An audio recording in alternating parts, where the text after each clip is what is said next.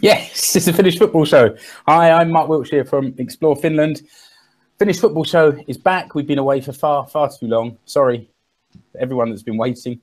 We're here now. I'm joined again, as always, by Mark Hayton from FC Suomi. Hi, Mark. Hello. And to Rich from Escape to Suomi. Hi, Rich. Hello. We've got a lot to talk about. We've been away for 3 months. Can you believe 3 whole months that we haven't got together to chew the fat? My God, there's been a lot of fat to chew. So we're gonna get through this, get up to date quick as we can. I have to be away within an hour, so this is going to be kind of a record if we can get Finnish Football Show recorded in an hour. I'll explain where I'm heading off to, and hopefully I'll be able to share a bit of that with the listener when the podcast comes out. So if you're listening to the podcast, there will be something extra at the end of the live show. Let's start. Firstly, Rich, what shirt are you wearing this week? Well, in my trip to Finland this summer, I didn't actually buy any football shirts because there were obviously not that many available. So I've decided to wheel out the cupboard one of these old Footis Forum Cunningus Litmanen t-shirts. So I mean, the last time I went to an away Finland game in Belfast, I was asked by countless people, where did you get it from? So if I can dig out the link from the forum, I'll put it on the usual channels in case anyone fancies one. They're only about €12. The king. The king is represented. Yes. As always, this episode is live on YouTube. I've just seen the stream start.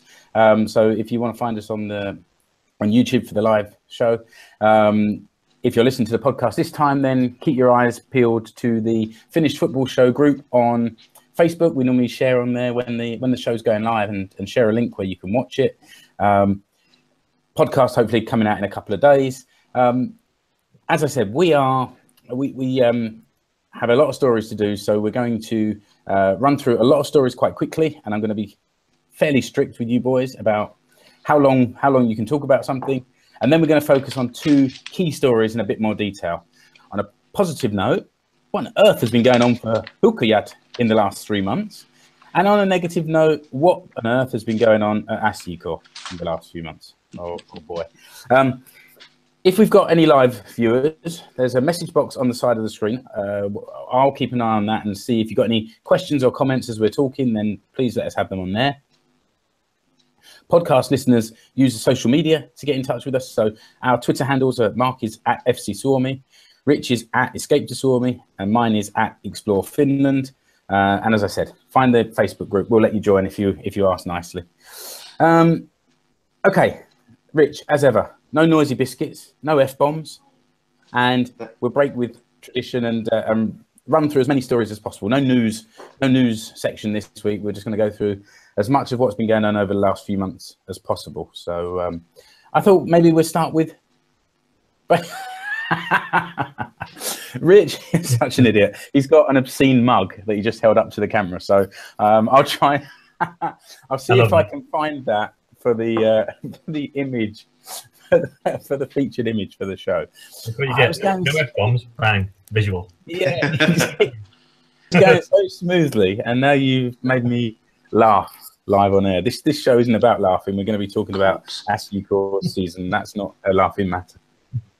How about then we start with Veikkausliiga? I guess first things first. The season's pretty much over, isn't it, Mark? Well, I mean, it looks like I want to thank SJK for turning up. They've been giving us some nice, entertaining crowds, but very little in the way of kind of competition at the bottom. So I think SJK are going to take that bottom spot. SJK from 2 weeks ago might disagree with you. I think so. I think even with all of the kind of catastrophes lurking in the future for SJK, I still think if you put all those together, they couldn't drop to. I think SJK are in about 15 points, about something like that at the minute. They're gone. I mean, Huuhkajat are really trying to give them a run for their money. They're really poor this season, but they're still not getting really anywhere near. So. Just for those listening, we've got SJK in 12th at the bottom with 15 points, and then Huuhkajat in 11th with 21 points, and at 10th is Kemi with 30 points. So you're right, there's a real gap. opening between those bottom two and, Yeah. and the rest of the pack. Yeah. So so Huuhkajat, like I said, are trying because they're really poor, but Yiiko are just not getting a foothold in games. And then at the other end of the table, Huuhkajat are living partly on the fumes of Morelos's, brilliant open to the season before his transfer, and then they seem to be clawing out wins now with probably the meanest defense. I don't know how it would have put up in previous years, but certainly Patron and Yasto at the back are just kind of shutting out games for Huuhkajat.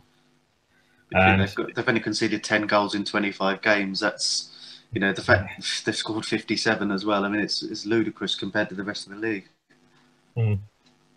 Yeah, I mean, I think they're only, what is it? Is it 6 points or 7 points or something like that clear at the top? So it's not like it's 14. Yeah. Okay. Yeah. Yeah, but it's. I mean, it's quite strange because I've seen a couple of Huuhkajat games recently, and they don't look amazing, but they do control games start to finish. And it's a bit. I don't know. I suppose we got too good in the last couple of seasons with SJK winning the title and then the Marienham winning the title, and I think both those went to the last day. So there's been too much excitement in the last couple of years in the Veikkausliiga. And at the start of the season, I think we all thought this was that it was probably going to be Huuhkajat that had a really good chance of taking this. But you had a prediction about Cups. Yeah, I mean, Cups the last sort of 4 or 5 years have been very, the epitome of mediocrity. They've sort of won games here, but generally haven't impressed anyone. They've had a couple of players coming through, but they've moved on. This year they got Jani Honkavada in, who was Huuhkajat manager for part of last season, and was the manager who brought them up. And they really sort of went a different way around recruiting. What they had done in recent years was, they were very much one of these clubs at the whims of an agent who would sign players from Africa and bring them in as a sort of shop window for Europe. But they brought in. Plus Freddie Adu. Well, so he lit up the league when he was there. Was that 3 years ago? But no, this year they've sort of brought a lot more experience. They brought in Saucer from Huuhkajat, Saxman from Rops. They brought Vertinen back from Scotland, the young goalkeeper, and I mean they're third at the moment. They've already scored as many goals this year as they did last season. They just look so much more consistent, and I mean they're never going to win the league. Let's be honest, but even the striker they bought, the Salami, who's had these issues and his various bans for assaulting the referee and so on. But no, I mean they've looked really, really impressive, and certainly compared to they were the team that had a really good run in Finland in the Europa League in 2012. They got through to the playoff round, but since then they've done absolutely nothing. But it's nice to see them back, and obviously they're sort of my team, so by marriage. But no, it's good to see them doing well. I think back when we spoke last time, we were talking about Morelos at Huuhkajat, who's since moved to Rangers in Scotland. But he's currently, although he hasn't been here for 3 months, he's currently still fourth, actually joint second in the goal scoring for the Veikkausliiga. So it shows where he would have been if he'd still been here, perhaps. But it's got a lot tighter up there, and there's somebody else at the top of the goal scoring charts now, and maybe we'll head away with it, which is Aleksi Kangaskolka at Marienham.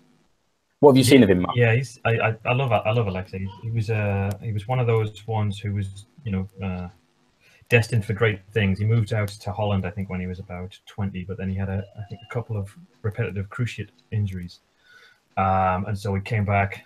It was the back end of last season to Marienham, and he didn't do I don't think he got a lot of games initially when he came back, but this season he's played regularly up front for Marienham, and I just like him. He's just one of those uncomplicated, big, strong forward guys who scores goals. So it's I was expecting this year that Timo Furuholm would come back at Inter and smash up the league, because he also had injury problems, but he did well in Germany, and it's not kind of sort of fallen for him. And the sort of thing that I was going to expect from Furuholm is exactly the kind of performances and play that Kangaskolk has delivered. Although he's been in the press recently about saying that some of the opponents that he's got in the Veikkausliiga are pretty low quality. So it's a bit. So he's doing well and he's scoring goals, but there's also there's a part of him that I think he's not maybe testing himself as much as he can, which is sort of a bit of a strange thing. And what I was saying about Morelos is interesting. If you look at the top of the goal scoring charts, there's half of the Huuhkajat squad seem to be in the top 8. You've got Akseli Pelvas from with 11 goals. You've got Morelos, as I said, are still on 11. You've got Filip Valencic on 11, and then in 8th place you've got Evans Mensah with 8. So they're interesting to see Pelvas on 11 and Tuukko for Ilves also on 11. That's 22 goals, ex-SJK goals, just sitting there in the top 10. And you've got Billy Irons at number 10. He scored 7, but that's in a struggling team, and he's been a bit sort of out of the squad during the sort of summer months as well. Yeah, who would let Tuukko go on a free?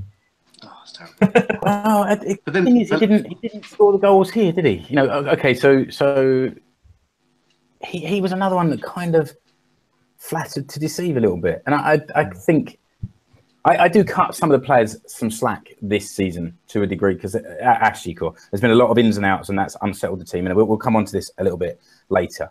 But the same with Mboma Totti. He looks really strong and powerful, and he can do really good things, and then comes to the games and doesn't really do it. And I think Tuukko was the same. I don't know what. Maybe he's just found a manager that can get the best out of him now that he's at Ilves. But it's frustrating to see all those former players banging in goals left, right, and centre for other teams. That's for sure. Last week, Rahimi's goal. Oh, it's lovely. Again. Yeah, well, and that's someone who could really get into the SJK starting team when he was here. I don't know how many he's only scored 3, but still. Quality, not quantity. What about? Sorry, Rich. No, it was quality, not quantity of that last goal. It was the one he scored in midweek. It was cracking. And what about changing subject? And I can stop talking for a moment or two again. What about happenings down at FC Inter? Blimey, where do you start? Well, take us back 3 months where we were before the summer. Rich, was everything looking quite settled at that moment? Not settled. I think we were looking optimistic in that, it was the first time really Shefki Kuchi had a full sort of winter in charge of a club that was relatively settled, had a bit of money. But again, it just seems to be, obviously he left and there were various rumours coming out that did he jump? Was he pushed? There were some issues about signings and money again and everything else, and he left at the start of August, so sort of 5-6 weeks ago. But one of the stats that sort of emerged just before he left was that in something like 80 odd Veikkausliiga games as manager, he'd never won 2 in a row. Now, albeit he was in charge of teams in Honka and Vanta who were sort of at the bottom of the table, but and even at Inter he didn't manage it. But Inter were, after Huuhkajat, the second top scorers in the division. So it just seemed to be that nothing was running, as well as perhaps he'd have liked, especially with the quality of forwards he had. His brother Timo Furuholm, he's got Ben Kalman who's coming through this season and really looking promising. But no matter what it is, there just always seems to be some sort of turmoil or drama behind the scenes, which is a shame, because this was set up for a good run, and for whatever reason it's not happened. It's a bit. I don't know. I don't know all of the ins and outs, but I think there must be something in the way that they bring players in and they finance them, because you can see from a footballing perspective when you look at whenever you look at Sheffield's teams, they always pretty much score goals and they're always relatively combative. But I don't think he's ever had a team that's been able to kind of keep clean sheets. Basically, that's been able to just sort of lock out games. There's lots and lots of examples of Sheffield when they've been 3-1 up or 4-2 up or something like that, and they just haven't closed out the last 10 minutes, and they've sort of invited a sort of cup final finish. But still, I mean, when I look at Shefki, he kept Honka up when they had no right to stay up because they weren't paying players and there was an exodus of talent. He got PK35 up when they had no right being promoted because they returned very quickly to where they came from. He hadn't taken PK35 down when they kicked him out, so he's never still technically been relegated. He did keep Inter up last year, which wasn't like a foregone conclusion. So his CV is not exactly, it's not exactly bad. When you look at the sort of the results on the pitch and what he does, he just has a real tendency to bring in talented, experienced players at what must be a relatively heavy cost. I think once they signed Ojala in the summer, Miko Ojala, who'd left VFR Ireland, and you look at it and then you start adding up. Okay, well, how many players have you got on your books in Inter that have been like on decent pro contracts in big leagues and big clubs? And there's like Ojala, Furo, Mac Kanji came back. He's got his brother Niaji, who's going to be doing decent money wise. He still had Garcia, who he always takes, and then Julian Faubert that he brought in. And you think those are the kind of players who aren't going to come to Inter for like standard Veikkausliiga contracts. So while they're probably not sort of throwing transfer money around, they are probably throwing contract and wage money around a little bit. But it's a bit. We've got a question, comment here, Mark, from on the message board here. Yuspe15 says it's hard for Inter to get any goals when they don't have any idea in their attacks, in their forward play. Is that something that should have been dealt with all that money being spent? He likes direct play. He likes big guys, and he believes in sort of experienced players. So Faubert and Garcia were brought in for that, to be the kind of creative links. But I mean, I do take the point. There always does seem to be this lack of kind of practical execution. And when players under Shefki get stuck, his only real answer is work harder and fight more. And I think that's part of who he is. So I take the point. It's not. He doesn't create beautiful footballing sides. How about if we move on from Veikkausliiga? I did tell you we're going to rip through these as much as we possibly can. Let's have a little look at a couple of things Palloliitto related. We'll come on to an update on all the different versions of Suomen Cup that are currently running. Rich, that was a noisy biscuit. Was it noisy? But yes. Definitely. It was definitely a biscuit. Mark, maybe, or Rich, whoever wants to say a little bit about Pertti Ajala, the former chairman of the Finnish FA, the Palloliitto. Oh, I'll go with that. Yeah, so I mean, it's obviously sad to lose somebody, and nobody kind of deserves. He went through a lot of. I think he needed to take time off work and then came back and was sort of adamant and resolute that he could do it, but I think was probably fully aware that it wasn't going to be a I think he tried to throw himself back into his work after taking his sick leave. So it was, and I thought, so what's the best thing to say? I think the best thing to say is that he's been widely, there's been lots of comments, lots of people passing on their condolences. That's been really good. It's kind of shown how well connected Pertti was, not just at home, obviously, as you would expect for a chairman, but how well connected he was in places like FIFA and UEFA and all around the world. So he got a lot of good notes from there. And I think just before he passed away, he'd started to write a blog in which he was trying to talk about the issues that were facing the Palloliitto and the kind of his belief about how he thought he could take it forward. And I think in that sort of channel to the fans, there was one or two areas where most people can kind of agree. You might disagree about how he organizes people and funding to lead different projects, but you can agree that I think you've probably seen that the structure, particularly of the kind of piirit, the regional piirit, was one of the biggest inhibiting factors to developing football in Finland. So he was trying to what about one lasting sort of legacy, one positive thing that he will be remembered for? He started the Identity Project, which we don't know a great deal about. His last big program was this Kaikki Pelaa thing, and we always kind of said it's a difficult thing to say that Finnish football is doing well when player registrations are up because the national team is still in the toilet, and Veikkausliiga teams can't make it in Europe, for example. But the fact is, if you kind of had that logic and you believe that more registered players leads to greater participation, better understanding, and like better engagement with football in Finland, then his program of Kaikki Pelaa worked, and so he was able to kind of really I can't remember what the numbers were, but it was something like 50 to 20% more registered footballers across Finland in the last 3 or 4 years. And grassroots is something that a football association should be trying to develop as well. So let's leave it there. I think it was important that we should sort of mark the passing of Pertti Ajala. And now, Rich, perhaps you'd like to talk about the Suomen Cups, plural. Yes. They're currently live, which is maybe one of Palloliito's less impressive organisations. I mean, we're at the, in the 2016-17 tournament, we're a fortnight away from the final, finally. That's SJK against Huuhkajat.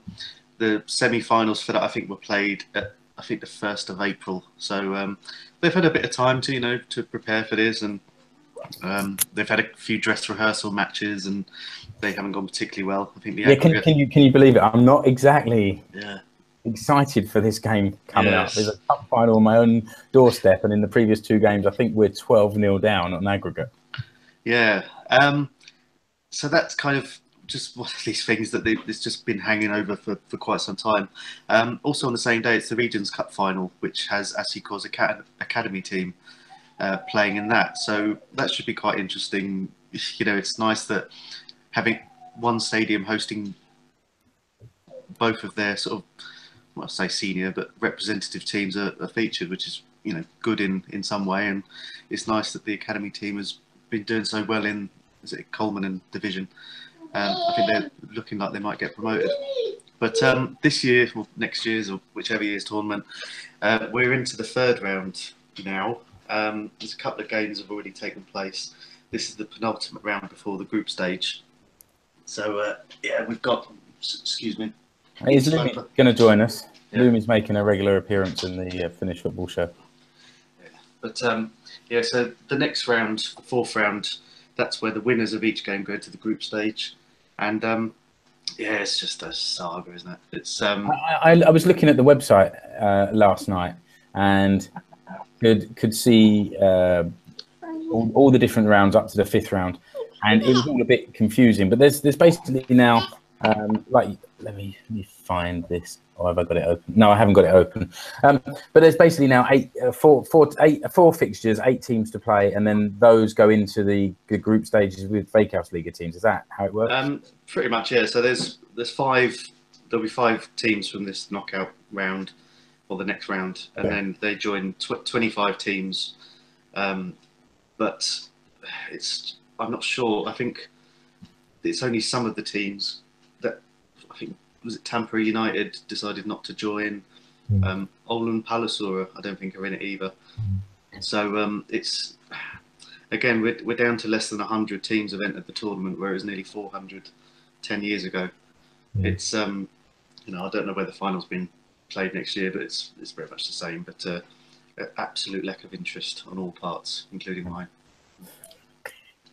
That's not a very good attitude from a co-host of the Finnish Football Show. They don't pay me to advertise. Well, how about we move on from that then to this under-19s tournament that's taken place in Pohjanmaa. So there were games between Portugal, Belgium, Finland and Holland, taking place in Vaasa and in Seinäjoki, kind of a warm-up for next summer's under-19 Euro competition. I asked both of you guys last night, what was the score in the final game between Finland and Holland, because it's still not on the Palloliitto website. But it didn't go very well for Finland, Mark. No, I'm not sure they'll ever put it up. What was the score in the Holland game? 9-0, 9-1? 9-0. Yeah. 9-0. That's how it ended. Depends what you want. I mean, so on the pitch, there's pretty much nothing you could talk. It's like it was, just sort of real schoolboy stuff, and that's hard to say because they are schoolboys. Because they are in such a young age group. But like when you think about sort of like Finnish football and development and stuff, so after the game, right, they did the usual stuff, and they interviewed Sergei, right? And you could just, I mean, you see his face. So he talked about the 3-game formal, and he talked about specifically the Holland game and how they got basically outrun and outthought and all the rest of it. But you could see sort of like, I think the last question that the guy had was either incredibly naive or incredibly poignant. I can't decide which. Was like, okay, where do we go next? And Sergei Yarmolenko, so this teenager who's just had his backside handed to him by the Dutch, just sort of stared blankly at the camera, and you sort of started to well up, and you thought, this is trauma. Like, this is the kind of thing that could break a kid's career, like, forever. So it's really like, I mean, I don't want to get too melodramatic about it, but I mean, 3 games, 1 goal,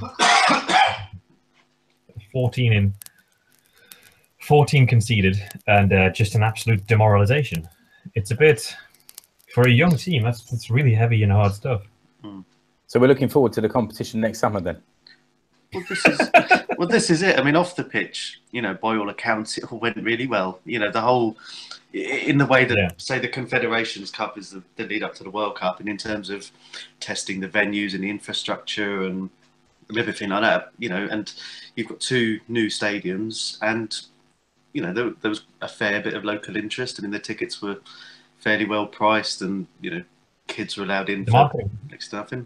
And it was great. It's just, you've wheeled out, Portugal, who've won pretty much every tournament at age group football they've entered in the last 18 months. You've got Belgium and Netherlands. So, you want prestige premium teams to come and play, but it's, you do wonder at the end of it, what sort of impact will that have on the players?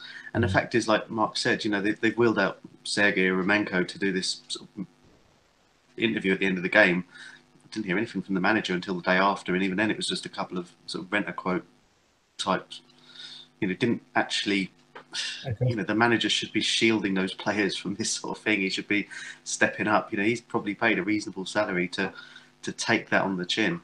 It is a Finnish culture thing as well, isn't it? To stick a microphone in front of a player at half-time and immediately after the game. And, in the hockey, you see them going around the dressing room, before, during and after with a camera and a mic. So, but, yeah, on the end of a shellacking, as somebody described it last night, maybe not the best thing to do. Get them out of the firing line, literally. No, and I mean that's pretty much going to be the bulk of the squad who play in the tournament next year. So, you've got, it's mostly those players who are going to be featuring. These are players who, some of them are either at big clubs in Europe, or, you look at Ademi, he's playing week in, week out for Kemi now. Scoring goals. He's getting a lot of top level Veikkausliiga experience, and yet, they go away with the national team and get absolutely thumped.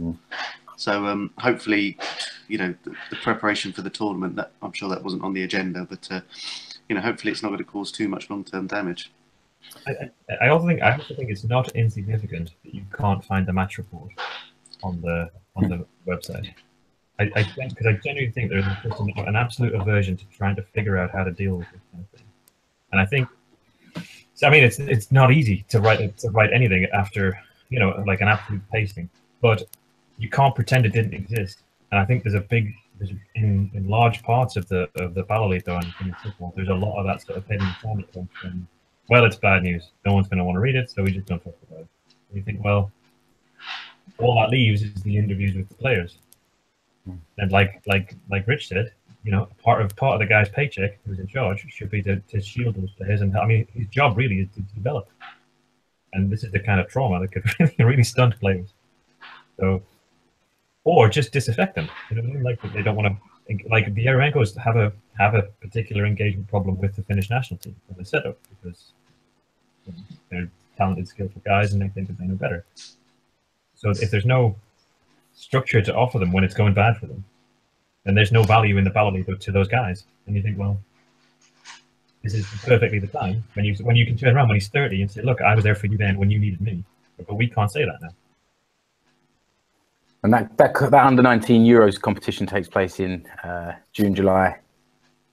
So maybe let's just keep an eye on other under-19 results between now and then, and just refer back to it as we go through the rest of the year and into next year, and see what sort of impact it's having. We're not criticising the kids. We don't want them to feel that we're negative about what they did. Let's get behind them and support them into next year. I think so. One thing as well that you have to say, if you lose like 3 or 4-0, you can say that's on the players. Any team that loses 9-0, that's not on the players. That's a coach.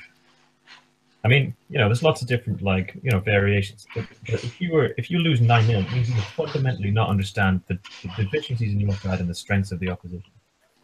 And there might not be a good way to defend against the Dutch, but it's definitely a coach's job to protect against that kind of thing. Yeah. Okay. Let's leave that one there. Next thing on our agenda is summer transfers. What's been going on? Who's moved where of interest this summer? Well, I guess the big sort of one was Morelos leaving Huuhkajat. He's got the Rangers in Scotland and has scored 7 goals in 5 games. He was the player of the month for August. They got about, I think it was just under £1 million Rangers paid. So that's a hefty whack in Huuhkajat's coffers. They replaced him with Filip Valencic from Kemi, and his release clause was €30,000. So, they're not like for like. Valencic isn't an out-and-out forward in the way that Morelos was, but he's already come in and scored, some goals, and certainly for 30 grand, he's a competent player. Huuhkajat also signed another fellow whose name was Jean Bagugi, who's an Ivorian centre forward who had come from Russia. And I remember watching his first match, and I can't remember who it was against, and he started for 45 minutes. He was hooked at half time, and it reminded me of watching George Weah's cousin playing for Southampton. He was, Alidaya? Yes, former Finn Parfoot player he was.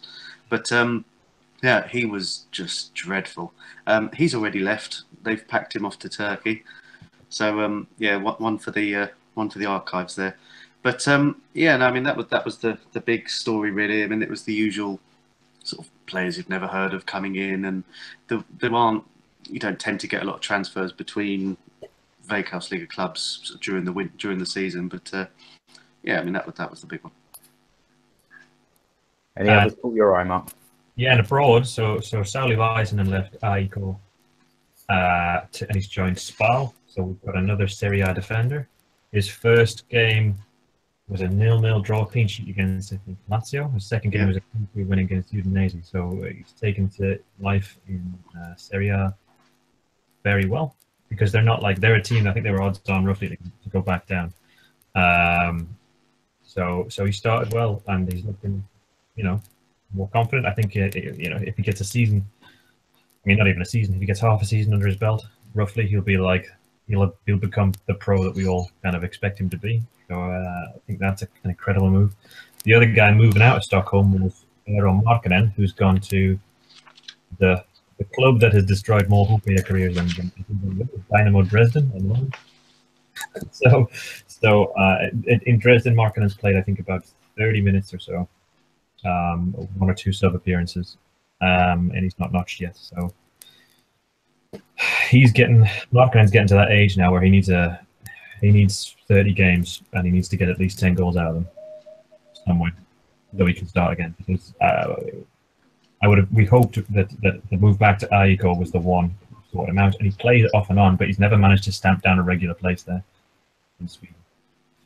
So I hope he can turn it around in Dresden, but for some reason we send a lot of players there that don't get any time. There's also been a couple of batches of new players coming to ASICO, which I think is probably going through one by one is a bit futile, because some of those that came in during the season have moved on already, and others that have come in haven't played many games. So let's not make too many judgments there, other than, and again I'll talk about it in more detail, but just this, batches of new players dropping into a squad. and trying and for a different manager and trying to assimilate those different into this squad, I think is probably part of what's been going on here in Seinäjoki this year.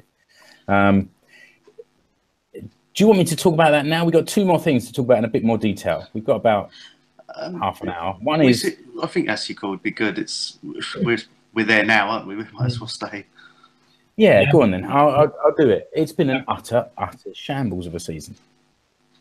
Well, we did say, like, so you mentioned that just then, like, about dropping lots and lots of new players in. But we said 2-3 shows ago that the work SJK needs is fundamental. Like, the whole spine needs to be actually addressed.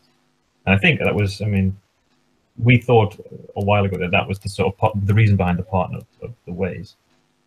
But it seems even on the pitch that you've not really brought anybody in to try and address it. Well, I was talking about this at home this morning. So this season, my girlfriend Satu, she's got her season ticket. She's there every game. Football's something that she's had a passing interest in before, but she's never gone regularly to watch the games. So she started coming last season when things were okay, and then at the end of the season a bit better. And then we started this season with losing a load of the influential players that were there last year, like Riski, like Duko, like and names Juhani Ojala went to... Ojala went... went to... Yeah. And they kind of weren't replaced. Well, they weren't completely replaced by the time that Simo had left, which was pretty much as the season was starting. They were playing... So then Bostrom starts, signs some more players to fill gaps. But basically, that was at the start of the season. All the pre-season, all the Suomen Cup games didn't feature those players.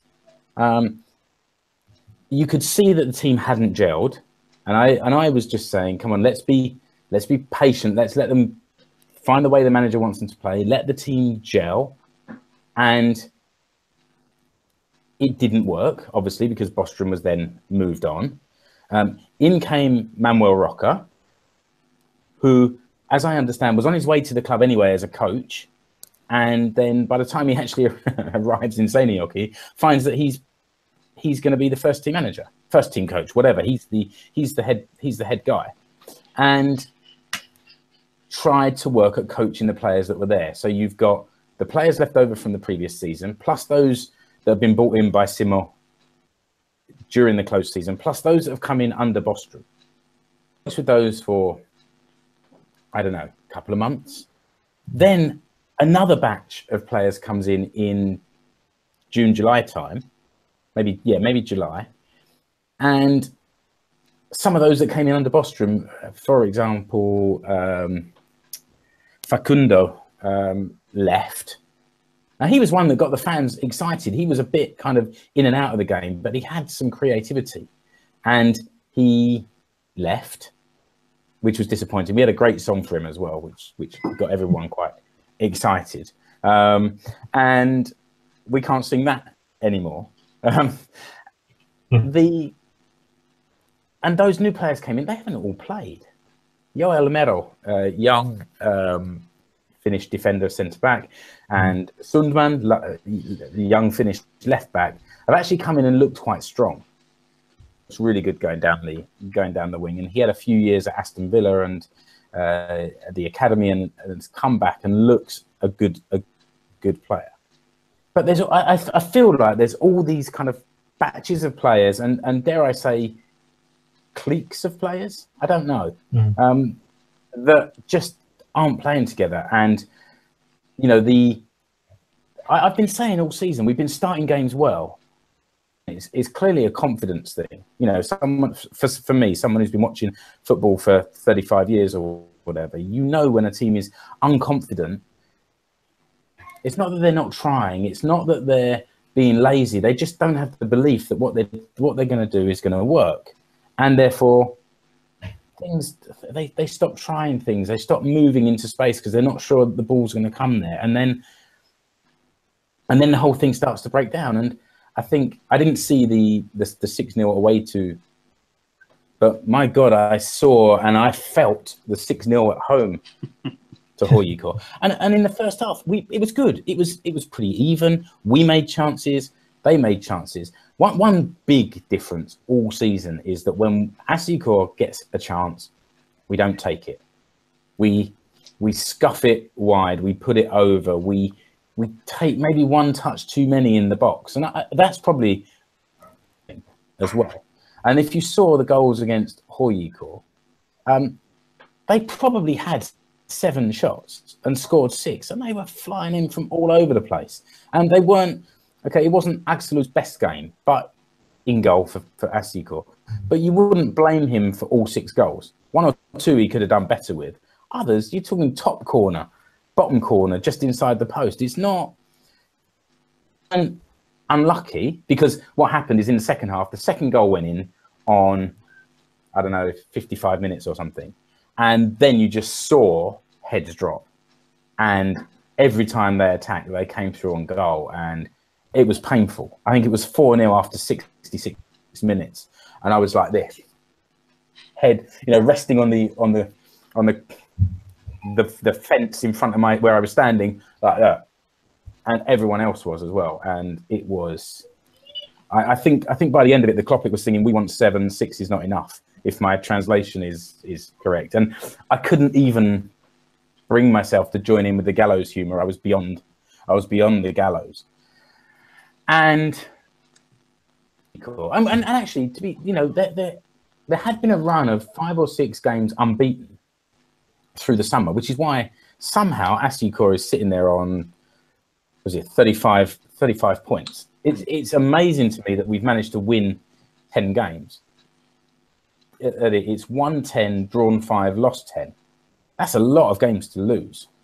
And I think the wins have come with sort of 1-0, 2-1 victories. And the defeats have come in 6-0, 6-0, 4-0 hammerings. So that's probably why it feels like it's been a really tough season.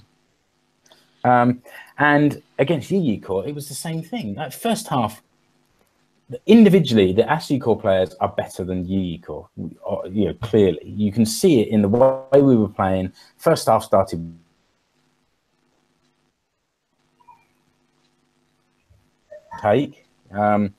And then in the second half, there were these 2 minutes. Not 2 minutes. 2 spells in which Huuhkajat scored twice. They got 2 goals in, I think, 6 minutes. And then 10 minutes later, they got another 2 goals in 6 minutes. And the whole team folded again. And that's the team that was bottom. We said before, they're sitting there on 15 points. And they got 3 of them against us in a 4-0 victory. And that was the first time I've ever heard Kloppik boo its own players. And it's not because they lost. It's because the manner in which they lost. And the fact that has happened too many times this year. And looking at the squad, I said that all these batches of players have come in. And if you look through the squad, there are a lot of players that are young Finnish players. Sundman and Obed Malalo and Danny Hatakka playing for the under-21s. And Hatakka was called up to the national team, the full team, the full squad, as a reserve earlier this week or last week.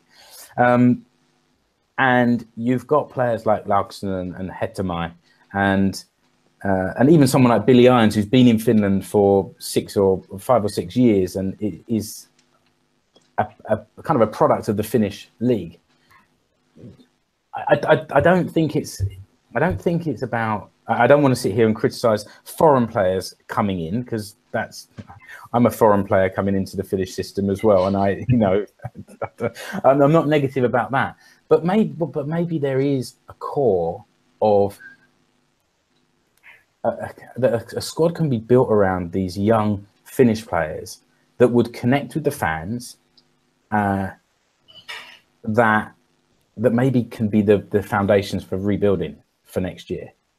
I don't know, but it's something's got to happen. And I said at the start of the show that I'm heading off as soon as we finish recording here. There's a fans forum at Oma Aspe Stadion here in Seinäjoki. For all fans, it's going to be Raimo Sarjärvi, chairman of ASICO, Teemu Virtala, the managing director of ASICO, are going to be there, hopefully explaining why and how this shambles has come about this year, and also explaining what's going to be going on in future, and then taking questions from the fans. So I'm going to go there with my microphone. I'm not going to record the whole thing, but when it's all finished, I'm going to see if I can get a few words with people. Larry Paski, the friend of the show and supporter liaison officer at ASICO, has agreed to speak to me and explain a little bit what's been said and what the plans are for the future. But it was announced sort of last week, Rich. You posted this story that Manuel Roca was on his way out, and it was poo-pooed by Larry at the time, and maybe the actual story, the headline in the story about someone already being selected to come in, is not necessarily accurate. That was the part that was poo-pooed. He didn't say anything about Roca going, did he? Yeah. Well, I was waiting for you to poo-poo his poo-poo in best Blackadder style. Yes. But then we played away at Coups on Friday, lost 2-1, and now Manuel Roca has gone. So, and I shared the story with you last night that he's now left. That Brian Page, who has been first team coach and academy coach, and is now going to take over a caretaker to the end of the season, along with Toni Lehtinen, who is also coaching in the academy and is, you know, a former ASICO player and a bit of a sort of ASICO fan favourite in his day. So yeah, it's. I think so. I mean, yeah, one more time. It's four managers essentially in one season. That's a shambles, and I don't think it's all down to the players. And there's something else, or not. There's something else going on in some big conspiracy way, but somebody hasn't been doing their job properly to allow for there to be four managers in one season. So I think, I mean, there was a fairly decent crowd that I didn't want to side with when Sixten Borstrom came in, that said that he wasn't good enough, and that the wins that he got at Huuhkajat were like on the back of a good squad. Basically, anybody could have won with that, the Huuhkajat side that he won the championship with. And it sort of turned out to be a little bit sort of true that Borstrom didn't really add a great deal. And if you look at his CV, he came from the States, but he didn't come from managing the States, he came from coaching the States. Roca, I didn't know a thing about when he turned up, but predominantly, if you look through his CV, the last club on his CV was, or the last achievement was promotion from the Cypriot second division. And then before that, it was like the lower leagues in Greece. And you think, well, okay, he could be one of those guys that, you know, he's young, he's only 40 or something like that, so he could be just a young coach making his way in the game, doing his, you know, earning his bread. But that's two appointments that you don't have a really great track record for in the back. Because I think one of the things is when you look at that squad of ASICO that you mentioned, you're right, you've got a pocket of really promising young Finnish players like Hataka and Mero, but also the Hrdetskis are there, Linga's there, Malolo. And then you've also got like a relatively decent-sized group of experienced players like Zanelli and Urme, who came in.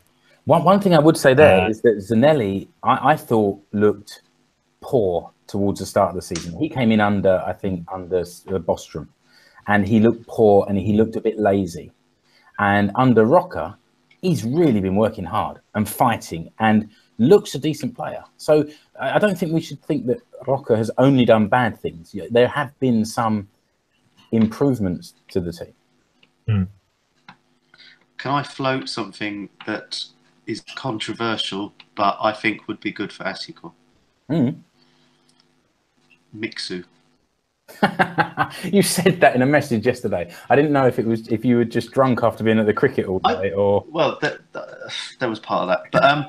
But the fact is, you know, that the club infrastructure physically is good. The decision-making process, the structure within, about, you know, how the strategy, the tone, the way that, even just the ambition, you know, what is ASICO trying to do this season? You know, at the start of the year, obviously they wanted to win the title, but, you know, they can't seem to sort of get around the fact that, you know, if you're in the lower, you know, mid-table, you know, you need to play a different way. You need to get a different mindset. You need to play, you know, there's a reason why they're on 35 points and 20 behind Huuhkajat. It's, you know, but I think, you know, if and in the way that, you know, Simo had, you know, a long time there to set up, you know, almost a legacy as such. You know, he was there long enough to he was part of the furniture and he was a constant in that club. You know, I mean, I know the name that Ari Virtanen suggested was Tommy Kautonen the other day, which I'm not that impressed by. But, you know, I'll be honest, Miksu Patalainen is back in Finland doing media work. SJK could do a lot worse than hire him. Someone to get the fans excited and to a bit of profile to the club as well. Yeah, I mean, the thing is that obviously the Finland job went horribly wrong, but again, you know, there were so many different things going on that, you know, obviously he was the manager and he goes down with the ship. But I think if he's at a club, you know, one of the bigger clubs in Finland, I think he could make a big difference in getting them, you know, yeah, he's not one for the future, he's not a young up and coming coach as such, but, you know, he's a very knowledgeable guy. Yeah. And if given the right environment and the right sort of freedom, you know, and again, you know, you get in that culture, you have that mindset where he's managing a national team who are struggling. Part of it's his fault. But, you know, if he goes to a club where he's expected to win more games, you know, will that bring more out of him? Will he bring, you know, he spent so much time on the sort of UEFA and FIFA technical committees. You know, he spends the summers in the company of Alex Ferguson and, you know, some of the supposed brains of the football world, you know, watching, was it the technical advisory committee or something? You know, he should, there's a lot in there. And, you know, I know it's easy to say, but is he being wasted doing a Premier League coverage on a Saturday? Although it's easy money, isn't it? There's Juspe's made some more comments. He actually made some comments earlier about Bagugi at Huuhkajat. But more recently has just said that Valakari got fined for wanting signings. Then Bostrom came in with signings. Then Rocker came in with even more signings. It doesn't seem like Raimo Sarajärvi has any long-term plans. And then next comment says, or the only long-term plan is getting matches for his son, Jesse Sarajärvi, which I think is a little bit harsh. But I would say that the long-term planning it has, with the manager at least this year, has to be questioned. Like, Bostrom came in at short notice, and Rocker came in and was given the manager's job at short notice. I mean, is it necessary to sort of just put someone straight in like that? Would it not have been a good idea when Bostrom left to say to Brian, okay, take over as caretaker, and this guy Rocker's coming in as first team coach, and just steady the ship now, and we'll look for a long-term manager. It feels a little bit like these appointments have been rushed just to make sure the position is filled, rather than planning for the future. And now, you know, there's eight league games and 1 cup final to go. So let's hope that Brian Page and Donny Lehtinen can just steady the ship, get through to the end of the season.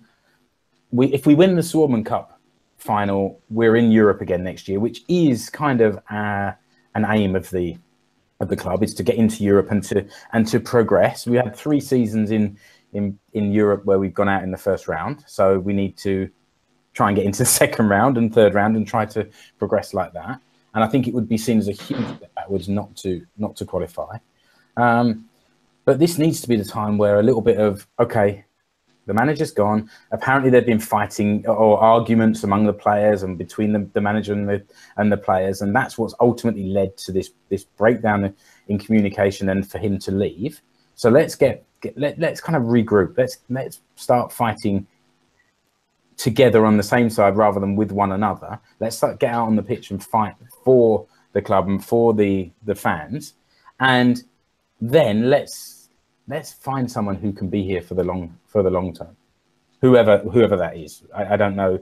whether that should be an internal appointment or an external appointment with a low profile or an external appointment with a high profile. I don't have a strong feeling about that, but let's just pause and take a breath. And on that, maybe I should pause and take a breath. I think the only thing that I'd like to say is, while Mitsu is a good choice, it's quite simple. There's one guy who is available who will fight everybody and anybody, wherever. Big Shevki. He's ready. I think you said that while I was taking a drink of water. You did that on purpose. As crazy as that, I think, right? If you did say to Shevki, no family members and no aging Galacticos, right? Those are the rules, take the job. And then he took the job. We'd finally get to see kind of like what he's like, because I think really what he's done predominantly is try to build the same club in lots of different places. And I think if you said to Shevki, like, okay, you're experienced and you have had some results and you have had some controversies as well. You know, if you don't basically blow the wage budget on old guys, and if you don't bring in people you are either related to or know through your like social network, then you can come and manage. And I think he'd probably do a better job than what he's been doing at Inter or at Honka or PK35. Right, I tell you what, I'm going to put those two suggestions to whoever I can speak to at the club later and see what they say. And hopefully, when this live show ends, I'll add in some audio of what I've recorded later, and we'll see what they have to say. If either of those things happen, though, Miksu or Shevki, then I think we do need a cut. Okay, but this is Finnish football, so that it won't be very high. It won't be a very big cut. Yeah. It will be a big cut of something not very big in the first. I'm thinking like a pint. Okay, we got one more subject to discuss. Let's move on. And I don't need to talk too much about this, but Huuhkajat results, Mark. It's taken a turn for the better recently. There's been 3 World Cup qualifiers and 1 friendly in the last few months. So how about if we talk about generally the performance in those World Cup qualifiers, just so that for everyone listening, there were 3 games. One in June, which was against Ukraine at home, and Finland lost 2-1. And then at the beginning of September, it was Finland versus Finland versus Iceland, which was 1-0 to Finland, which is a cracking result.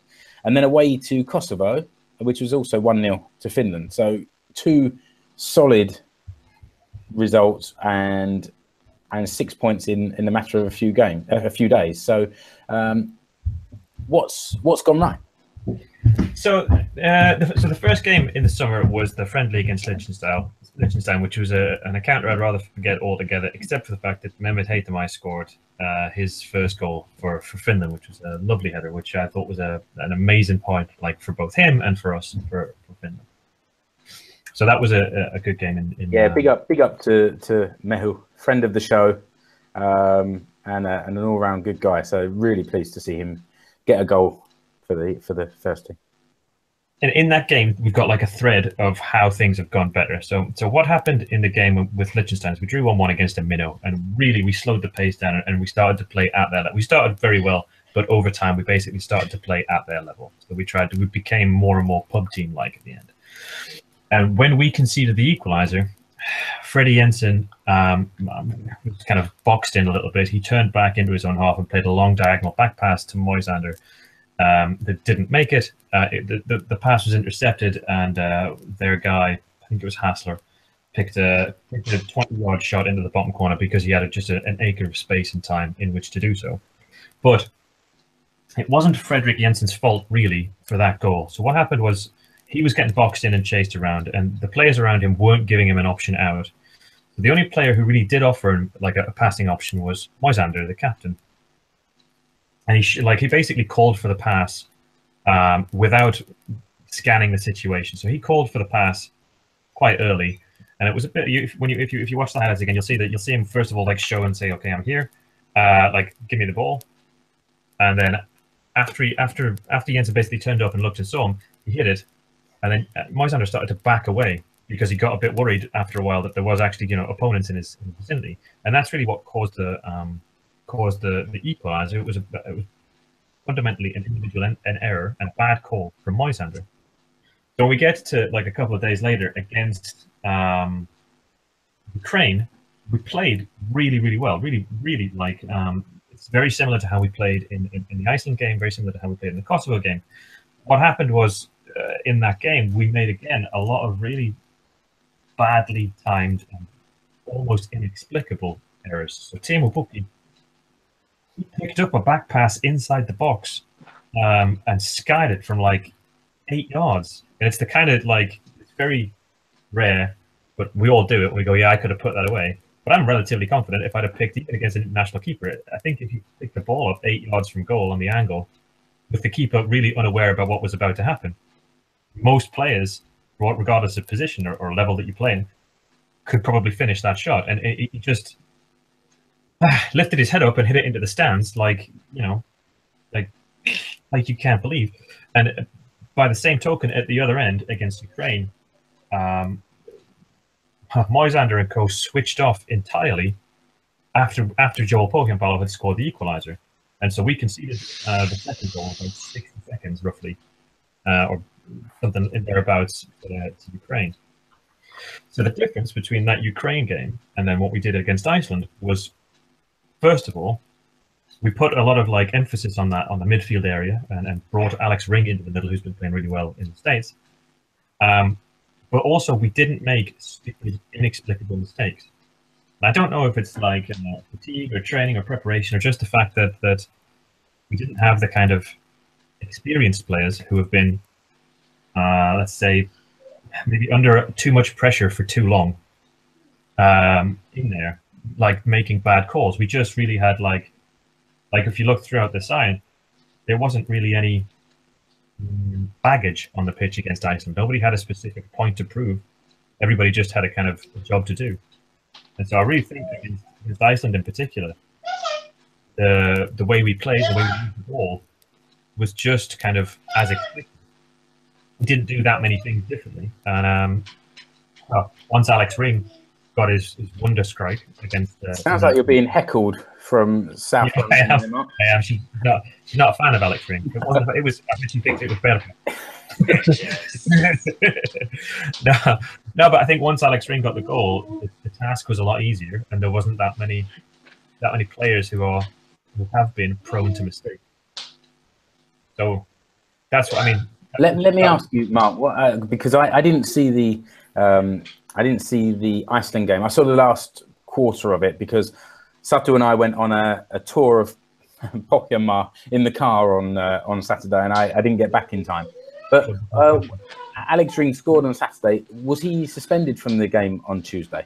No, he got a few knocks. So yeah, I did ask actually on Twitter, but no, he got, I wouldn't say an injury, but yeah, he wasn't in shape to play. He wasn't even named on the bench. So. What about Hetema? Because he was getting some positive praise on the Iceland game. Did he not want to play against Kosovo?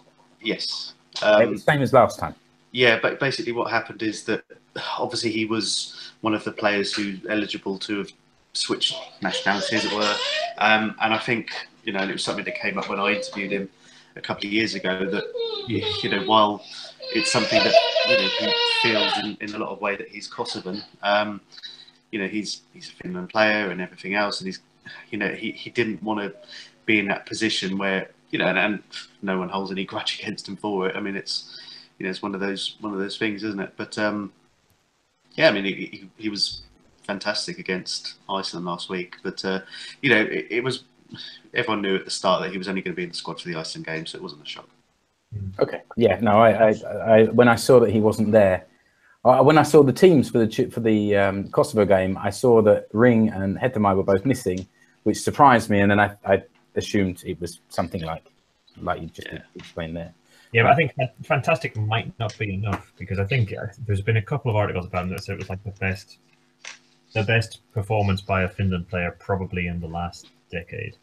And while that sounds like a really big statement, there's not a great deal of competitors in that category. And I do think Hetema was fantastic. He was all over the pitch in a good way against Iceland. He took the ball forward. He protected the ball and his teammates. He gave everybody time. He never didn't miss a pass. And then on the Tuesday game against Kosovo, what was what was different, or did they build on that performance with just a different formation or different lineup? So they made 6 changes. Was it 6? I think. Yeah, 6. Six changes from the Iceland game, and it was a strange one. I think because a lot of Kosovo played amazing against Croatia. So at the same or rather on the Sunday, they played against Croatia, and it was only 1-0, and it was like a set piece goal as well from an absolute beauty of a Modric cross that Croatia got the win. And I think me and there's a couple of others were just sort of expecting that Kosovo would be really priming themselves up for the kind of the first competitive win of their history, I guess. And they were making all the right noises. The coach had come out and said he was going to retire after the campaign, or not retire, but resign from the national team because he wanted the team to develop further. The performances leading up were quite good. All of the captain and all the press interviews were saying that Finland are a team we can definitely go and get, particularly if they've got injuries. So everybody was quite apprehensive. From the Finland side, the 5 changes resulted in a rough 4-4-2. Jensen tends to kind of pick up a place off Pukki up top. But it really quickly became apparent that they were gassed, that Kosovo didn't have anything in the tank. So after about 10-15 minutes or so,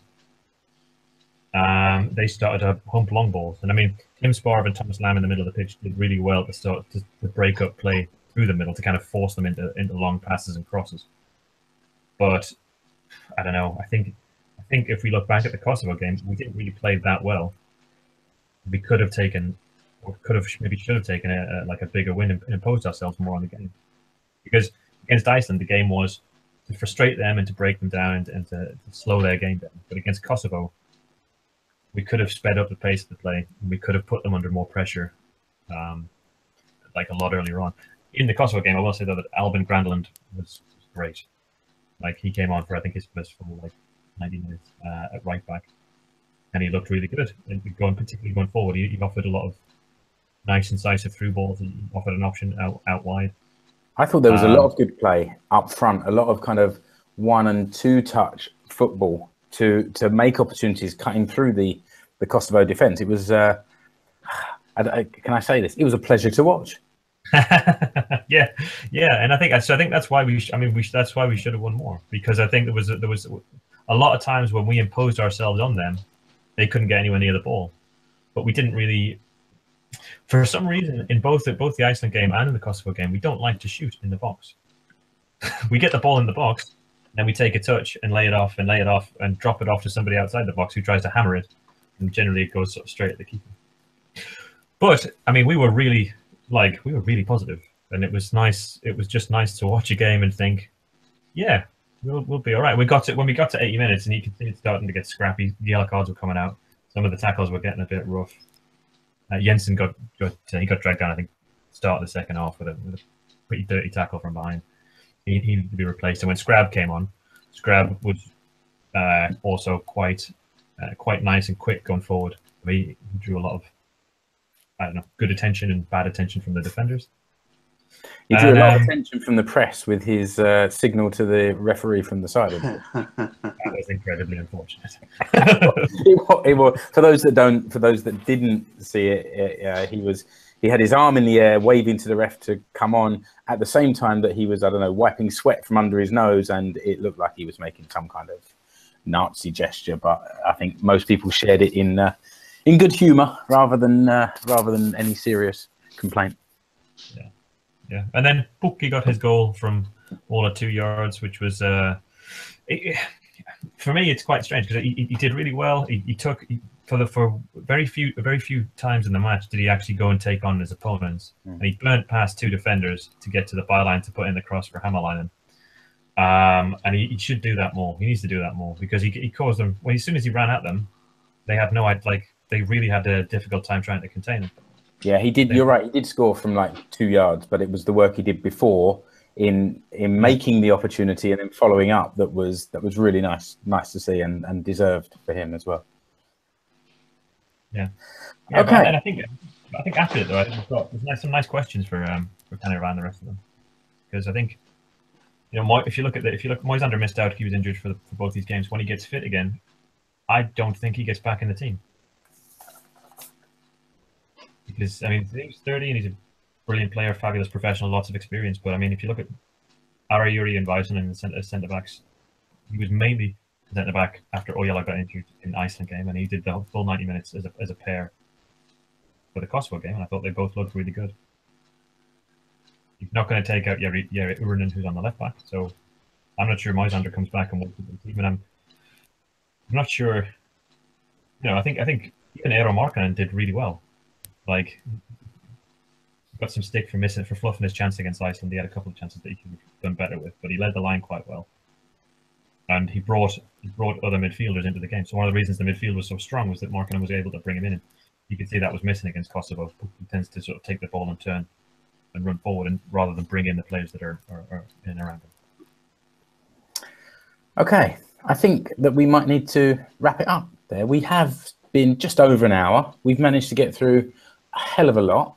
And we've kept it nice and tight. Maybe there's something for us to learn in the future after 16 episodes. Maybe I'm keeping an eye on that clock and trying to not let it go too long. And I think we've done quite well. So let me just remind everyone of our 3 websites. So there's fcsuomi.com. Mark, your most recent article was naturally a report from the Kosovo game and obviously the Iceland games a week or so ago. Rich, your last post was back in June, actually, about Huuhkajat needing a transfer, and that was written by Mark as well. Oh, was it? Okay. but you've got something else going on. Why don't you just tell everybody a little bit about what you're doing this afternoon? Yeah, it's a very big change of pace. Just slowly starting a podcast about 80s movies, leaning heavily on the popular Smersh Pod, which is about Bond films. It's a very, very loosely affiliated spin-off of that. Today, myself and Rich Johnson from the Football Attic, we've watched Withnail and we're going to be talking about that, which is very an interesting sort. But no, we've got some big guests lined up. Got James Richardson from what is the now Totally Football Show. Christian O'Connell's coming on. So no, it's good. It's taken a long time to get to this stage. Where today's actually the first episode we're recording. But is it okay? Yeah, and no. So from I'm not going to put those on until next month, but they'll be coming every week ish. But it's. I say in the run up to Child 2, it's because I have too much time on my hands anyway. So it's, clearly not. If you're making babies every couple of years, that keeps you busy enough. Congratulations on that again. But so I've timed it better. So we're doing it in the winter, so I won't be missing any of the Veikkausliiga season. or maybe it's better to do it during the football season. I don't know. Good luck with the podcast. This has been a grounding for you. Now you have to do the technical stuff as well. So maybe I'll start picking your brains for tips. Blimey.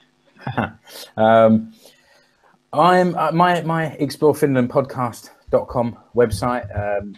Still not really many podcasts on there, but been a bit busy blogging lately. I did a photo blog last weekend. Just took a road trip through Pohjanmaa and visited a few different places, and Satu and I are getting out and exploring, so I think we might do a bit more of that before winter arrives. So keep your eyes peeled there. And I think I mentioned last time this visit seinäjoki.fi/en.